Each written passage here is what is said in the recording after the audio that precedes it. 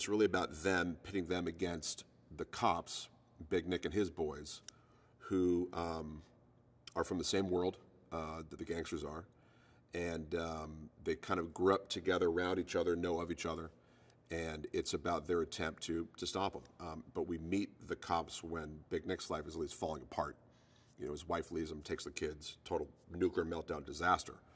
And we meet him right at that point. And we meet Merriman when he's getting out of prison and deciding to basically take on the biggest heist of all.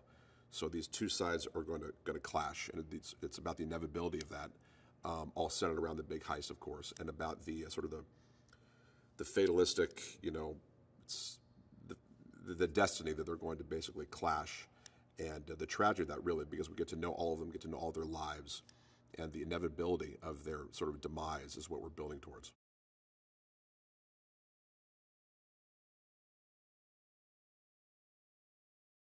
The Alameda corridor scene. So we took over 4 city blocks.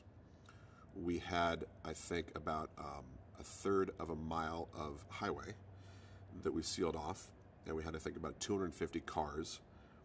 And I'm not exactly sure how many rounds of ammunition we fired, but I think it's in around 10,000. I think we destroyed about 50 cars.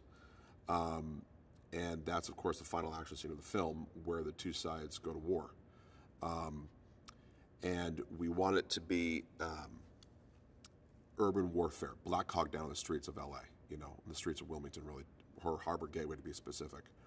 And then it sort of spills out of this traffic jam in the Alameda corridor into a neighborhood. And then when we get to the neighborhood, it's a little bit like the scene in Point Break, where it's just constant running and jumping over fences and walls, running through backyards and alleys, and it's this inertia, this constant movement. It was freezing cold. We shot it, and it was snowing and sleeting and raining, and minus 10 in the morning. So it was tough. It was tough. It was exhausting, but you know, when the going is tough, the tough get going. So it was great. We killed it. The sequence is going to be, I think, incredible.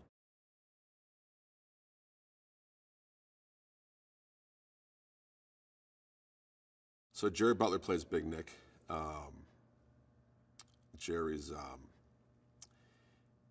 I think the reason why he wanted to play the role, and now that he has played the role, is because so much of him is Big Nick. That, you know, he's from Scotland, he's a big dude, he's a Klansman, he's a tough guy, and this brought out all of that in him, you know. He sort of tapped into, maybe for the first time since playing Leonidas, you know, he's sort of tapped into that sort of like uber alpha male, you know, just, you know, rabid dog kind of thing. And he'd always, you know, joke with me that I'm Big Nick, but it was amazing to watch him in the role, because he just completely embodied it. Once he got down, like, the accent and, like, the whole sort of body language and the look, it's pretty much when he got the look on right before he started shooting, with sort of the final touches of, like, you know, the facial hair and, like, his jacket he wore and the boots that he wore and all that kind of stuff. Once we drilled down on that, he was unbelievable. I mean, every single scene, he just killed it.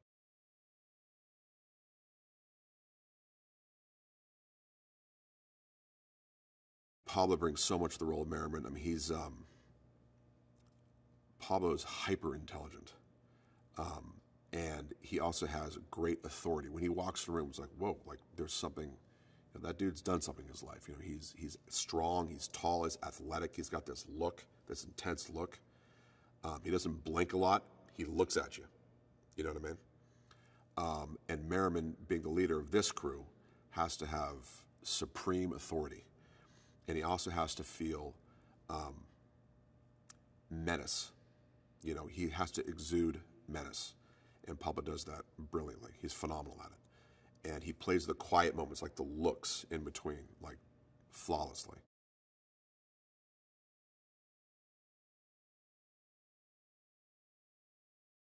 I wanted to cast as many guys that are from the world that the movie's about as possible. He's got that LA kind of swag, you know. And at the same time, Donnie has to be hyper intelligent, and O'Shea is a brilliant kid. He's incredibly bright guy. But at the same time, he's got that rooting interest, like he's very, very sort of lovable. But he's got gangsta in him too. You know what I'm saying? I mean, he's got that whole that L.A. street thing going on, which is just killer. So you have to like him. He's got to sort of be tough enough, but not too tough. It's a very, very tough balance of the character because you have to believe that he would hang with that crew because these guys are, I mean, the baddest of the bad. They're all alpha males, and he has to be able to hang with them. But at the same time, he has to maintain an innocence. So we feel for him.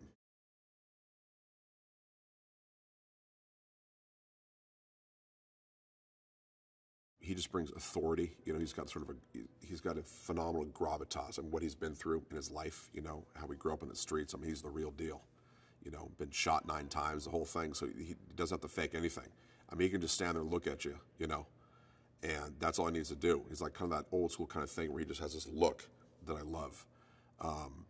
So he brings sort of a threat and authority to the role that Ensign has. Ensign was always, is a big, tough dude that just walks around, just looks at you, and you're intimidated.